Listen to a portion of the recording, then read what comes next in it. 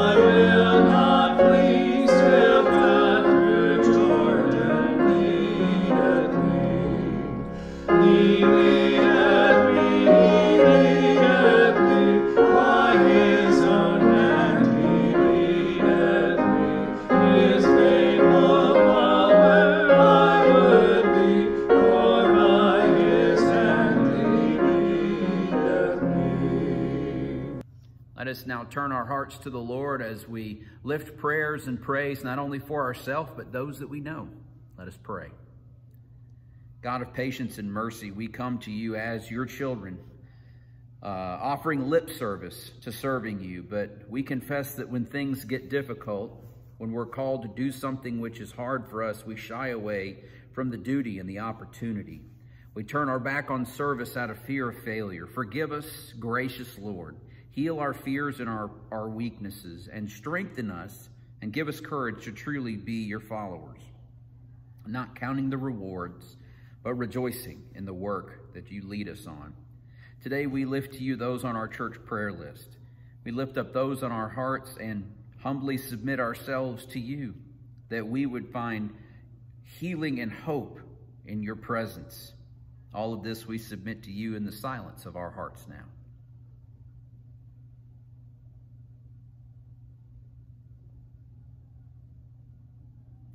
Help us, Father, to seek strength in your word. Help us to reach out to others, not with thought of importance or gain, but in love and compassion. Help us to truly care for one another. And when we have done this, may we truly give our hearts and our service and all the praise of all the work of our hands and the words of our mouth. May they give you praise, mighty God. We pray this prayer in the name of Jesus Christ, for it was he who taught us to pray this prayer. Our Father, who art in heaven, hallowed be thy name. Thy kingdom come, thy will be done on earth as it is in heaven. Give us this day our daily bread, and forgive us our debts as we forgive our debtors. And lead us not into temptation, but deliver us from evil. For thine is the kingdom and the power and the glory forever. Amen. Jesus came to bring peace among us. So let us now sow the seeds of peace in our world by sharing the peace of Christ with one another, stranger and friend alike. And may the peace of God be always with you. We are one in the Spirit. We are one in the Lord. We are one in the Spirit. We are one in the Lord. And we pray that our unity will one day be restored. And they'll know we are Christians by our love. By our love, yes, they'll know we are Christians by our love.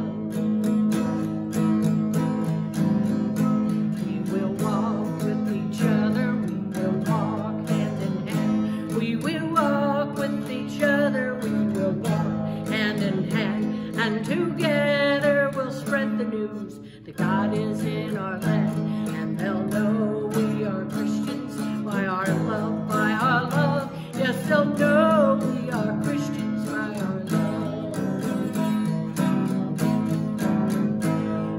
All praise to the Father, from whom all things come. All praise to the Father, from whom all things come. And Christ Jesus is his only Son, and they'll know we are Christians by our love, by our love. Yes, they'll know we are Christians by our love.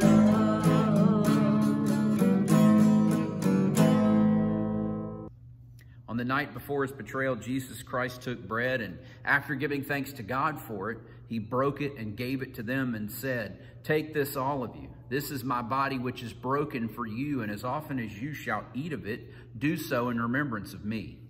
He then took the cup and gave thanks to God for it, and gave it to his disciples and said, "Drink this, all of you. This is my blood, which is shed for you, and as often as you shall drink of it, do so in remembrance of me."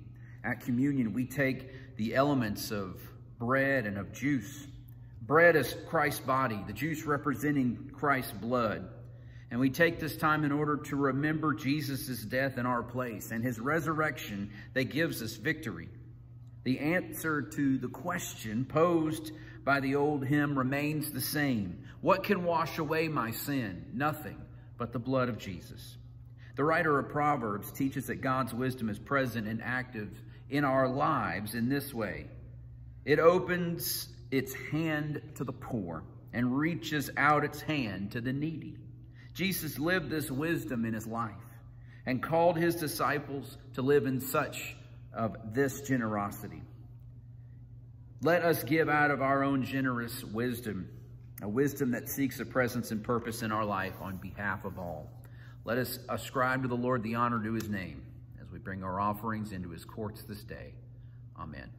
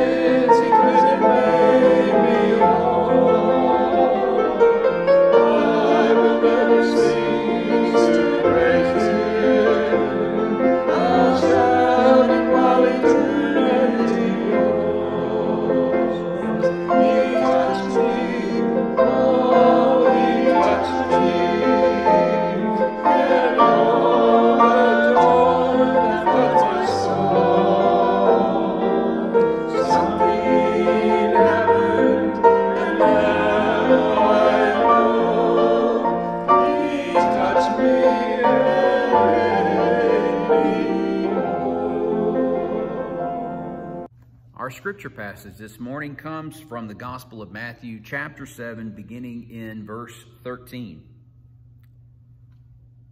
Enter through the narrow gate, for wide is the gate and broad is the road that leads to destruction, and many enter through it.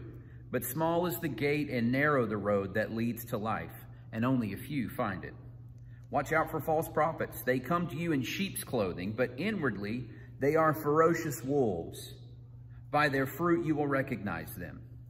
Do people pick grapes from thorn bushes or figs from thistles? Likewise, every good tree bears good fruit, but a bad tree bears bad fruit.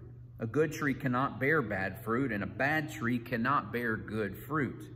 Every tree that does not bear good fruit is cut down and thrown into the fire. Thus, by their fruit, you will recognize them. Not everyone who says to me, Lord, Lord, will enter the kingdom of heaven, but only the one who does the will of my Father who is in heaven. Many will say to me that day, Lord, Lord, did we not prophesy in your name, and in your name drive out demons, and in your name perform many miracles? Then I will tell them plainly, I never knew you. Away from me, you evildoers. This is the word of God for you, the people of God.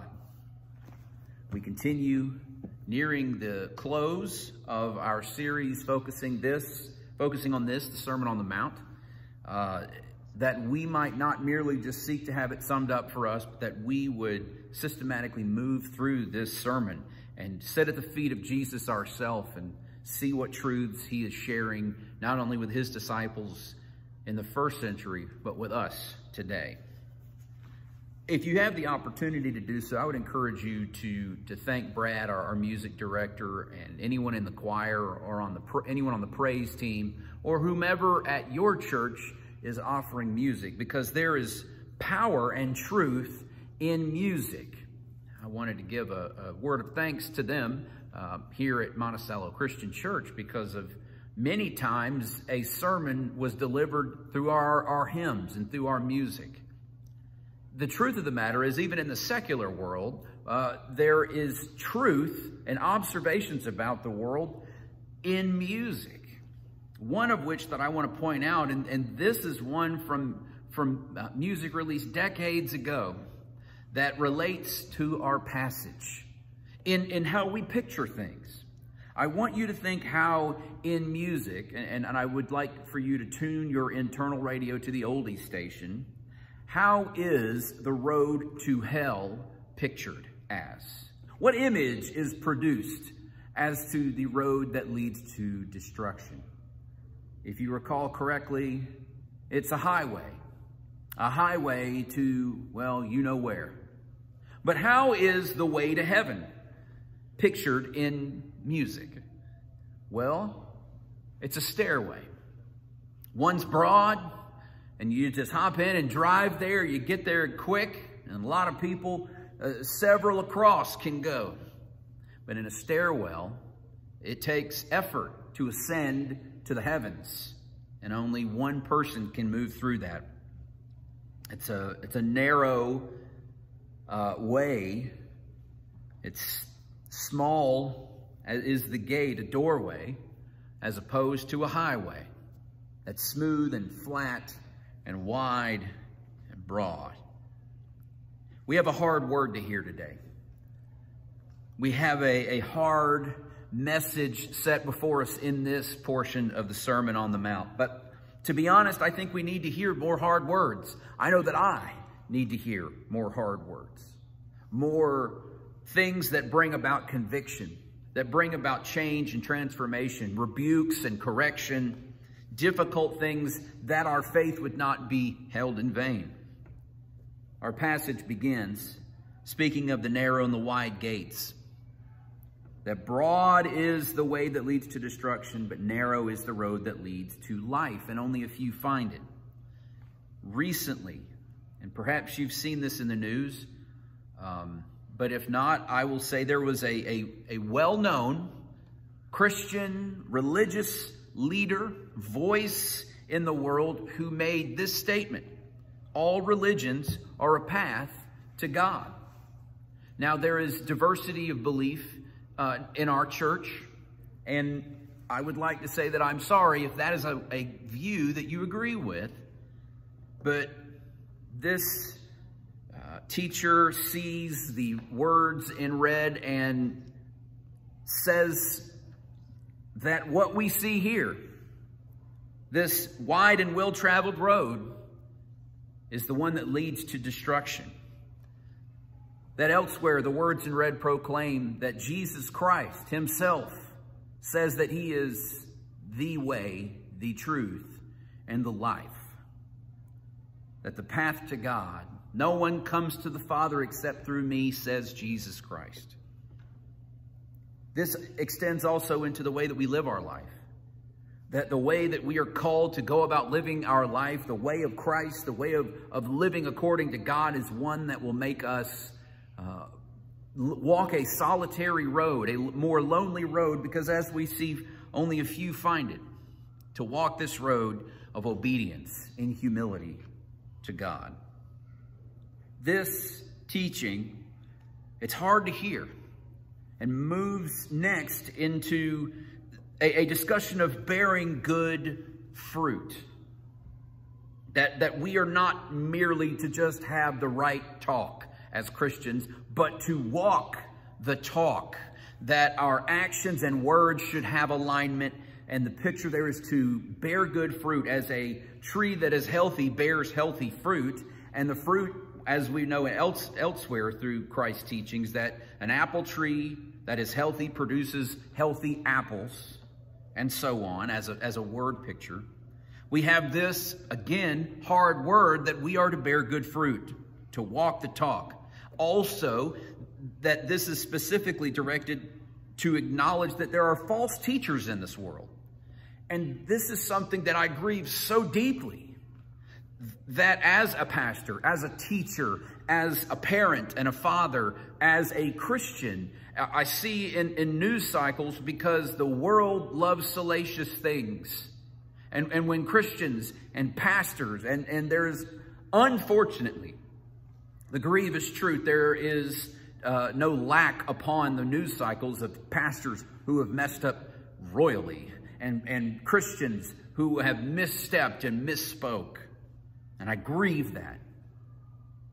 But even more so when we see not just those who are put forth as ones who have sinned, but ones who have sinned because we're all fallen people, but that who have gone forth and sinned habitually, who have gone forth and sinned against God's people, who have desecrated the name of God, who have portrayed themselves to be something that they are not, whose walk does not match those who are in authority and those who are a voice and have influence, who are not good bearing fruits. Their fruit is bad. It is tainted. It is rotten. We are to be bearing good fruit. It says that every good tree bears good fruit. It says people don't pick grapes from thorn bushes. Grapes are a commodity, and they're traded, and they were cultivated. And nobody cultivates thorns unless you come to my garden, and then for some reason those things grow really well. Or figs from thistles. No one gets figs from thistles. No one wants thistles. No one wants thorns. If they're looking for figs, they grow figs. And so the proof is in the figgy pudding when it comes to teachers.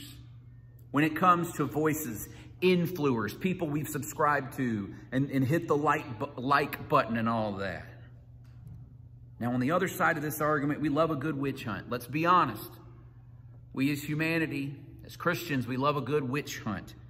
And so last week, I'm glad this came after what we heard last week, that judgment is not the place that we're supposed to sit. That is for Christ. We must have awareness. We must be discerning. But we must also understand that the grace afforded to us should be afforded to others as well. Imagine what it would look like, since we love a good witch hunt. Well, Sister So-and-so stubbed her toe in Sunday school, and she said a wordy dirty. Let's kick her out and show her what's what. No, we would want grace for Sister So-and-so, who stubbed her toe and said a wordy dirty in Sunday school. That's a hard word to abide by, a hard word to hear, but even more so. And I say this understanding I've just mentioned how important it is not to judge. So it's a harder word to even say. If a preacher talks more about you, talks more about your destiny, talks more about things that we've just kind of seen in last week, where the focus is on the I. If that preacher is having I problems, and the focus and the talk is more about you than it is about Christ and His glory, then again, this teacher says they're walking a broad road. And I know how hypocritical that must be to say that we aren't supposed to judge. But may we be discerning. And this voice is not above having others discern from it wisely. This voice is not one that is immune to misspeaking. So may you, in this moment, be discerning to where good fruit is being transmitted. We further go, seeing that we are to follow the narrow way, to beware of false preachers, to produce good fruit. And then we see perhaps the hardest word yet. Depart from me, I never knew you. Talk about a bad apple. Talk about a not bearing good fruit. Not everyone who says to me, Lord, Lord, will enter the kingdom of heaven, but only the one who does the will of my Father who is in heaven. Many will say on that day, Lord, Lord, did we not prophesy in your name, and in your name drive out demons, and in your name perform many miracles? Then I will tell them plainly, I never knew you. Away from me, you evildoers. Heaven isn't a clubhouse that we may enter should we know the code word. On that note, which is a message in and of itself, church is not a social club. And we might go, I said good things. I did good things. But we bore no fruit. Those things that we did and the things that we said sought only to uplift and build perhaps ourselves. You see, fruit isn't always, rarely, flashy. I guess our faith is like yogurt. The fruit is on the bottom. It remains to be seen. Probably not a good analogy. But these outward-facing good things, service and love and works in the deliverance of people and speaking truth, those are all good things. But we don't see anything in this list that isn't outward-facing. What is the substance of which is accounted to us as righteousness and gives entrance into heaven by grace through faith? It is Jesus Christ. It's not merely an intellectual assent to Jesus, because here's the thing. Satan believes in Jesus. Satan knows the words of Christ are true. Yet he does not at any way obey, though if commanded he must. But he is also not humble. His weapon is what? Self.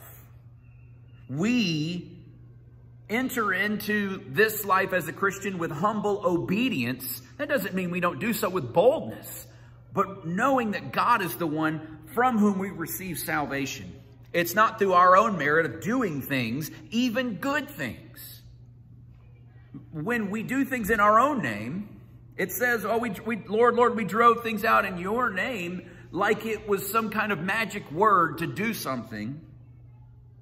It's by grace through faith and humble obedience that we find ourselves in the place where we by mercy are rescued from destruction, and by grace give an entrance into heaven. You see, Christianity, this might blow your mind. Christianity isn't a religion. Say, this preacher's lost his mind. Christianity, as Christ understood what the words that he was saying, as I see Christ instituting, he didn't come that we might have another religion. Because religion is rules. Religion is the right words. Religion is modified behavior. Christ came that we might have relationship. Relationship with him. Relationship with God. Relationship through the Holy Spirit. With God and with one another. Love God and love people. We understand relationships. We may not understand or have our minds wrapped around religion. In fact, I think most times we don't have the right idea of what religion is. But we understand relationship. Consider the relationship that you have with a parent. Consider the relationship that you have with a friend, the uniqueness and the closeness of that relationship. And consider the relationship then in comparison to your boss, the relationship that you have to me or your pastor, and how that differs from a parent or from your friends. Consider the relationship that you have with your mail carrier. You may know their name. You may give them a gift at Christmas, which I have to say is very classy to do because they're out there working hard. But if we see God and the relationship that we have like a mail carrier, they come and they bring information to us. If we look at this as just a letter from a far-off being, giving us demands on what to do, where he sends us bills and sends us junk mail. If that's the relationship we have with God, we are not in a relationship that God desires for us to be in with him. But one of a parent, one of a friend, one of intimate understanding of our needs and our wants and our desires and our capacities, that we would know his will and follow it. We cannot follow Jesus when it's convenient and expect to bear good fruit and to walk the narrow way. We cannot follow Jesus on our own terms, to withdraw Jesus from the box that we placed him in upon the shelf, that we would use it when we need it or want to put on the mask of Christianity. That's not obedience. That's not humility. That's not a relationship. If we're going to be Jesus followers, if we're going to be disciples, it requires obedience to his will and to his word. May it be so in us. May we follow the narrow way. May we bear good fruit. May we study and be nourished by God's word. May we be in a relationship with Jesus. You, in this moment, wherever you find yourselves, you are most likely not in a church building. Guess what? You can still talk to Jesus, and he can still speak to you. The Holy Spirit is within you. So wherever you find yourself, the cereal aisle at Walmart, in the greatest, grandest, most beautiful cathedral in all of the world, or you may go to the wilderness under a sequoia tree, or out into the rice paddies in Jakarta, or wherever else you find yourselves. God's there and is with you. And his love for you extends beyond understanding. So may we walk the narrow way. May we bear good fruit. And may on the day that is appointed for everyone, the day of judgment, when we stand before God, by grace through faith, you and I, these creatures of the dirt, will hear, "Well done, good and faithful servant. You sought me. You sought to do my will, to know me and not merely say the right thing and do the right thing, but be Christ's own." May it be so in you today. I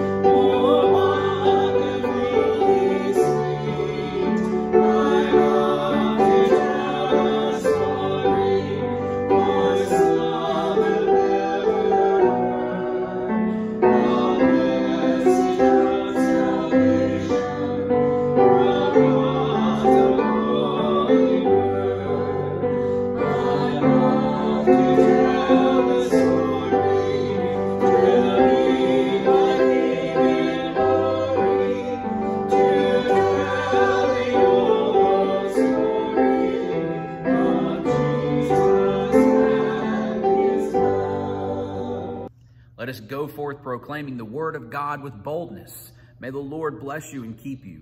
May the Lord make his face to shine upon you and be gracious unto you. May the Lord lift up his countenance upon you and give you peace. Amen.